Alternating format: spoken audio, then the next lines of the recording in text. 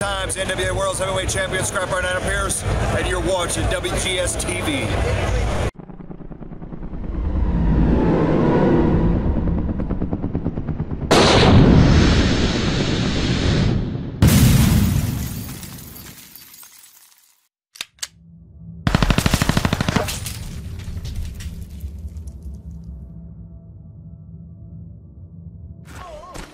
There we go.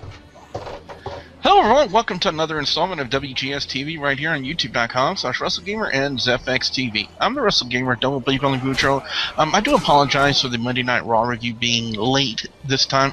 As you guys can probably tell from the background right here, if you're looking at us at this part of the video, I'm not actually at my house. I'm actually over here in New Orleans, getting ready for MechaCon coming up tomorrow, and I will have some live vlog coverage of that coming up tomorrow and throughout the weekend right here on WGS-TV. So, reason why I was a little late because I was busy getting prepared for it, but we're ready here for the Monday Night Raw review. Got a couple of the guys and a special guest to talk about Monday Night Raw. First off, ladies and gentlemen, he's the man from South Park, simply known as Cartman. Cartman, what's up? Fuckity fuck. Yeah, nice intro. Nice intro there, Cartman, thanks. And ladies and gentlemen, he is the Bay Area MVP known as Will. Will, what's up? Vince Russo's gone. La la la la la. And ladies and gentlemen, our special guest on this week's Monday Night Raw review from YouTube.com/TheDoubleZTV. Ladies and gentlemen, the one, the only, Double Z. Double Z, what's up? What's up, YouTube world?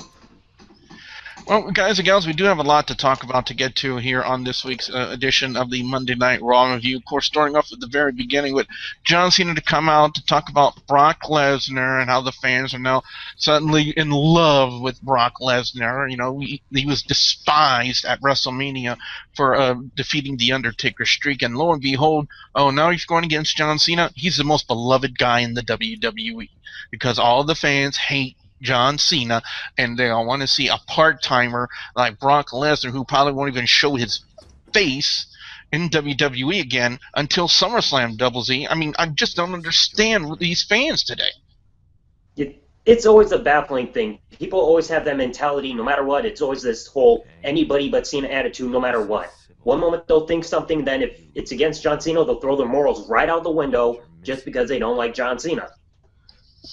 It's just baffling the way these fans are finicky, but you know, something interesting did come out of that. Paul Heyman appears, of course, to add to the promo of, you know, hashtag Cena versus Brock, and then Cesaro, who supposedly dumped Paul Heyman the week before, comes out, starts defending his friend, and challenges John Cena to a matchup. And I gotta say, well, this matchup right here, Cena versus Cesaro, damn good.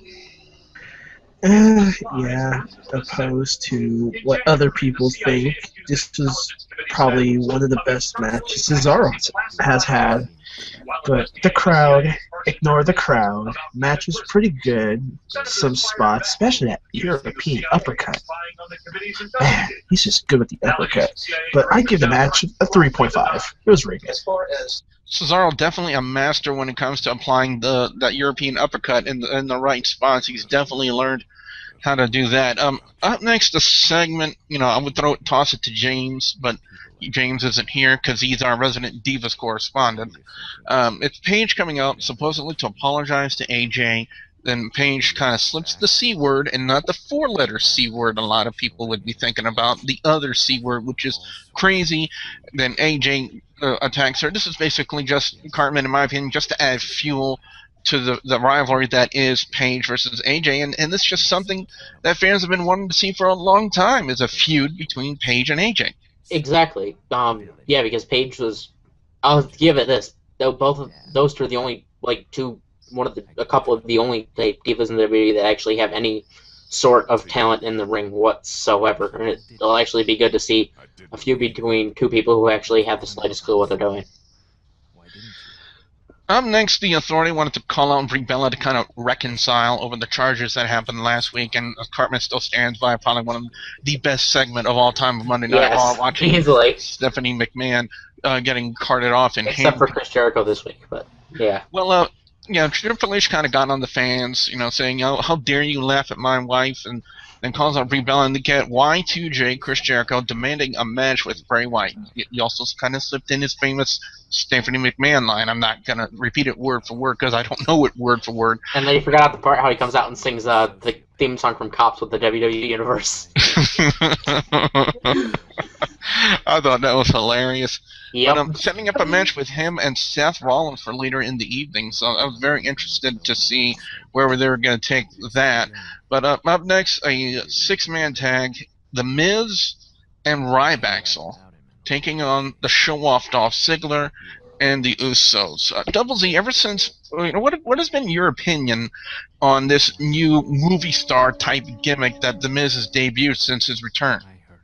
I think it's a good thing. It finally gives him something outside of that whole egotistical "I'm the Miz and I'm awesome" gimmick. Let's just see if he can really play it off well, because we know The Rock had it back in 2003, and he seemed to make it work to a certain degree, but let's see if it can really work for The Miz that well first. Miz always, in this gimmick, always wanting to protect his moneymaker, the face, and that's really cost him a few matches. The finish of the match is Dolph Ziggler hitting the Zig Zag on Ryback to pick up the victory. So we got that. And up next, ladies and gentlemen, can you just believe? Well, apparently it was not enough for Bo Dallas, as we were always wondering, who would be the one to snap the Undertaker streak. Well, he had that answered earlier in the year with Brock Lesnar. So we always wanted to know who would be the one to snap the streak of Bo Dallas. And Will, are you surprised at all that it was R-Truth, the one who to be the one who snaps the streak of Bo Dallas? Honestly, no, because it could have been anybody that could have done it. It could have been anybody. Even Cartman or Double Z could beat Bo Dallas. But I would like to quote something that James said. My client R-Truth has broken the believe streak. Have a sandwich. What? From our friend James, the Davis correspondent here on WGS-TV. Following that was a segment just to add more rivalry and heat on Rusev and Lana, and to build up more of Zeb Coulter and Jack Swagger as faces. That's pretty much how this segment kind of panned it out. Really don't need to go into too many details as to what really transpired. It was just Rusev and Lana bashing the American flag. And then Zeb Coulter and Jack Swagger responded. Swagger came out and attacked Rusev, and lo and behold, Swagger and Coulter are now more over as face than they've ever been as heels. Following that, the Damien Double Z, this is what I call the Damien Sandow identity crisis. I mean, look what he's been in the past. He's been a dancer. He's a Sonic employee. He's been LeBron James. He's been a dude at the beach. And now this week, since he's in Houston, and what's the most famous saying? Houston, we have a problem. So now Damien Sandow gets to wrestle as an astronaut. I will say this, Double Z, in the 20-some-odd years I've been watching wrestling, I have never seen anybody ever wrestle in astronaut gear. But he took on Adam Rose, of all people, and within, I want to say, about 5 seconds, he hits the party foul and the match is over. Carmen, what does that say about Damien Sandow's career right now? Gone. Non-existent, I think that's an understatement. Yeah. It's been that way for how long now? Since he cashed in Money in the Bank on John Cena? Yeah, and then it began the Damien Sandow identity crisis, and it's nowhere near over. Double Z, what's been your opinion about what they've been doing about Damien Sandow? I hope it's building up to be something big. I mean, I think the company might have seen something in Sandow after that cash-in, like how great that match was with Cena, so hopefully they're thinking we can build up like this guy who built up all this intense fury after being embarrassed so much with all these outfits. Because let's just hope it's turning something to that instead of them just doing this for no reason then throwing it away. Because otherwise, they're just really ruining his career. One of the things I was gonna say, it looks like he's turning into the next Santino. Just a comedy gimmick, completely retarded. I think a better way to describe it, the next Charlie Haas. That was the first thing that came to mind when he was doing all those impressions back in the day. Yeah, definitely. But up next, well, one of the things that I've kind of picked up in wrestling as we welcome our resident music mogul over on YouTube.com/LanceMossTV, the incomparable Lance Moss. Lance, how you doing? How you doing, Lance? All right. Well, Lance, one of the things we're fixing to talk about is one of the things I've kind of picked up on since I've started wrestling and been in the business myself is you kind of get a hint at what's going to happen. Yeah. Especially when you look at the backstage segment involving Randy Orton and Triple H. Randy Orton coming out to going back there to demand a match with Roman Reigns. He said, no, you're not getting any more title shots until Roman Reigns is out of the picture, and Roman Reigns is taking on Kane. That kind of gave me, the inkling that something was going to happen where this matchup never was going to happen, and that's exactly what happened. It's basically just Randy Orton beating down Roman Reigns. I mean, what was your take on it? Yeah, I mean, this kind of, I have a feeling he's fishing to split from the Authority. Really? Yeah.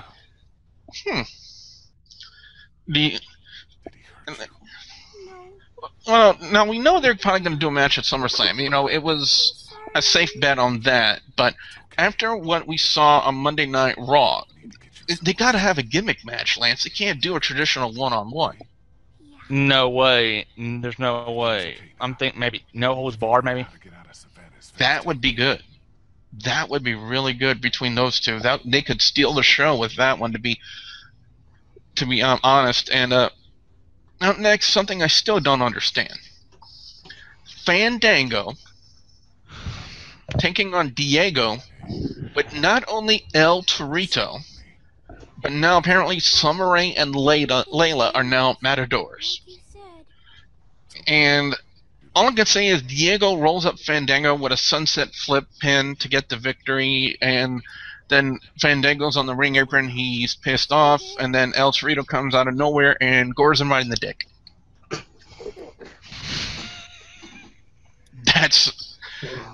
Let's leave it at that, because that's where the gimmick is. Double Z, is there any translation for what the hell Stardust and Goldust are doing right now? God knows. I mean, it's just one bizarre thing after another. I personally I'm actually more of a fan of Stardust. Well, normally normally Cody Rhodes instead of Goldust, because I got ill feelings for Goldust for certain reasons. Let's just hope this is all leading to something. Yeah, just what exactly is this comic key that they're talking about? Maybe we'll get the answer to that real soon. And up next we had, kind of a unique Divas tag match. The insane Alicia Fox teaming up with Cameron to take on Natalya and Naomi. Unique in a way is the way to finish this match. It was Naomi locking on some sort of a submission hold that I'm not really familiar on. It was almost like a leg scissors choke almost. Wouldn't you say? This man in Osceola County, Florida, still wanted. It's called the scissor lock. And okay, don't know what to say about it. Has this been something has she used this before, the submission hold?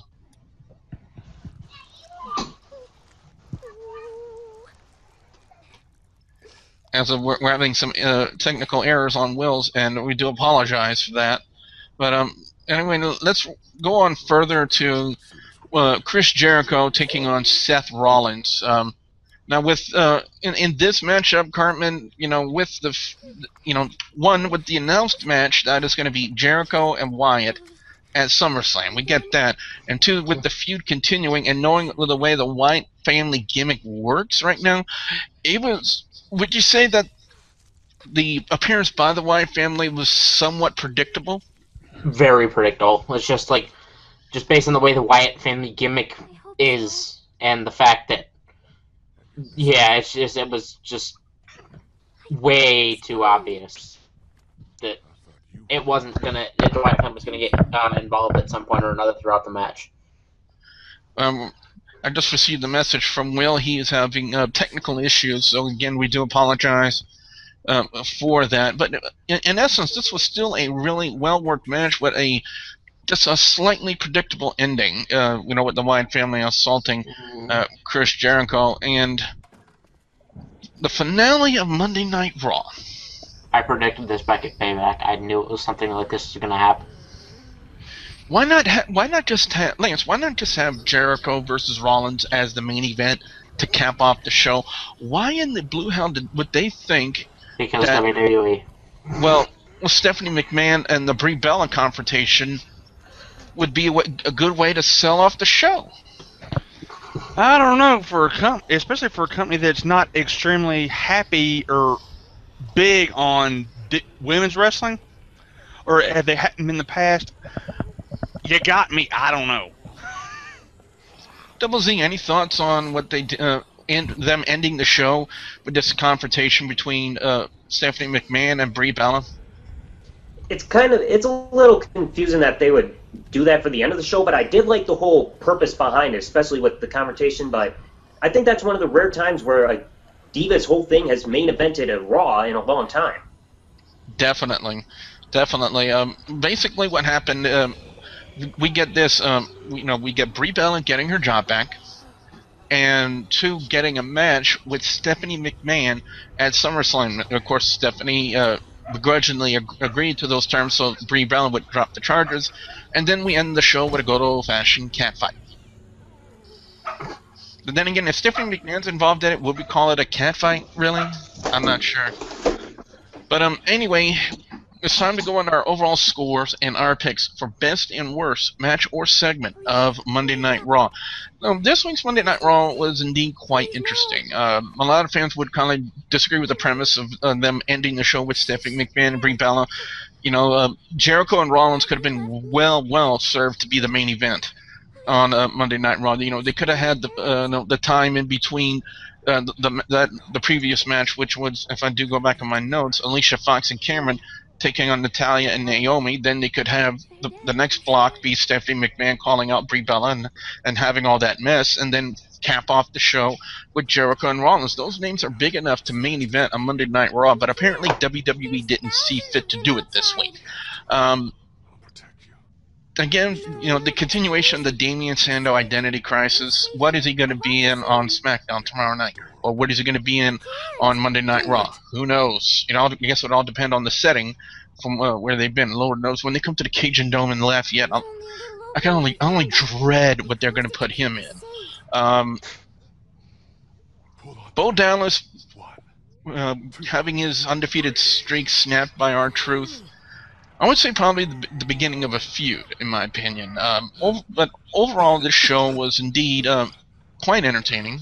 I'm going to score it as a 3.5 out of 5. As far as best match of the night, I got to go to Jericho and Rollins. Even though it was, the Wyatt family's appearance was very predictable, and I've said for a long time, when wrestling becomes predictable, it becomes boring. But, however, the execution was there in the match, and we know how Rollins can work, and pairing him up with Chris Jericho, to me, that's a golden opportunity right there to put on a 5-star quality match, and overall content was really good. It really was. However, the ending just predictable, but it still earns best match of the night, in my opinion. If they really want to follow through with Roman Reigns and King, that could be a different story. I do have a confusing segment of the night. Stardust and Goldust searching for the Cosmic Key. Leave it at that. Worst match. Oh, poor. Well, you know what? I'm going to leave Damian Sandow alone because we picked on him enough with the identity crisis. I'm going to say worst segment of the night. Just based on improper placage in the show, it's Stephanie McMahon and Brie Bella. I'm sorry, but to cap off the show and finish it off with Stephanie McMahon and Brie Bella, I kind of disagree with that placage. You know, Stephanie McMahon and Brie Bella, like I said, it could have been the setup to the main event, which Jericho and Rollins could have stolen the show and really capped off Monday Night Raw. And instead, we ended with Stephanie McMahon and Brie Bella. It's no offense to them, but they really don't have, in my opinion, the qualities needed to cap off a Monday Night Raw.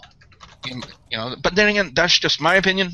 I could be wrong. Speaking of opinions, we're going to start off with our special guest for this week's Monday Night Raw review, the one and only Double Z, and get his overall score and his picks for best and worst match or segment of Monday Night Raw this week. Double Z? When it comes to overall score, this show was kind of in the middle-ish. I do like some of the build-up they've been doing. I give it about at least around a 3 out of 5. It was more in the middle show. Best definitely had to go to Jericho and Seth Rollins. Like you said before, these two can easily have a 5-star match. Both are extreme professionals in the ring, especially Seth Rollins. Check him out in the indie scene when he was Tyler Black. That'll be enough evidence. Worst thing, I'd probably have to give it more to Bo Dallas and R-Truth, because it was just questionable why R-Truth, out of the blue, was the one to end Bo Dallas' streak, even though they're probably going in a bit of different direction for Bo Dallas, where he snaps when he loses. But I think just because of that, because it was an out-of-the-blue thing, it was lackluster, I would just have to go for Bo Dallas and R-Truth match. Definitely.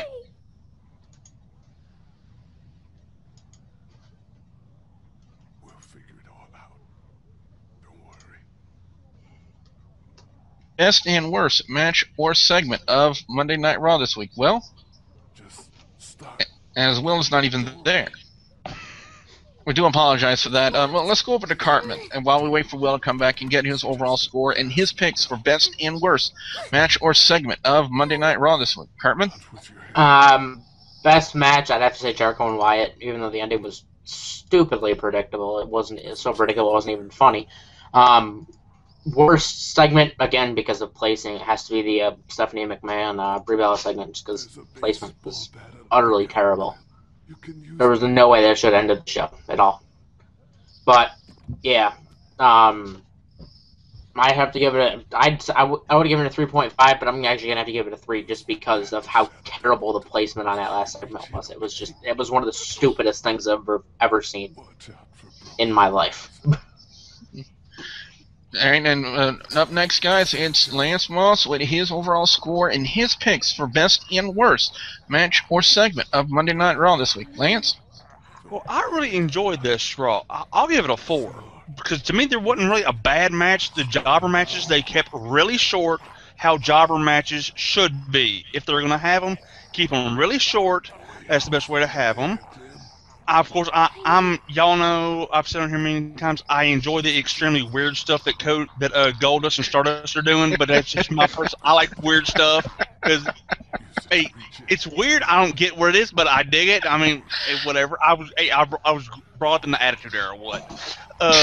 Best match, the Rollins Jericho match, and I'll tell you why that the Brie Bella and Stephanie McMahon got in there, because it's Stephanie McMahon. She's McMahon. They do what they want on Raw. Yeah, you do have a point there. Unfortunately, from looking at the camera, that Will is still yet to return, so hopefully we can get him back very quickly for his overall score and his picks for best and worst match or segment of Monday Night Raw. But speaking of that, guys and gals, for those of you who are watching this right now, I'm talking to you guys, the viewers and subscribers of WGS-TV. Definitely want to know what you guys think of Monday Night Raw this week. Do you kind of agree with, WWE's placement as to cap off Monday Night Raw with Stephanie McMahon and Brie Bella, or do you kind of agree that they should have had that as the block before and then have Jericho and Rollins main event the Monday Night Raw?